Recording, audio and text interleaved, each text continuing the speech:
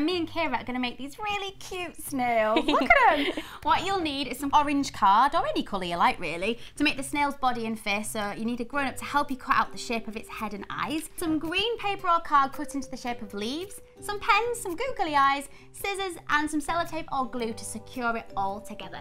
So first of all, you get your piece of orange paper. Give it a good roll to make the body. Perfect. And when you've done that, just secure it with some sellotape or glue, and then you're going to attach it to your leaf. Oh, I've got a leaf ready here. There we go. Now you can make your face. I'm going to go for a big smile. Good choice, Kiera. We're going to call you Snail.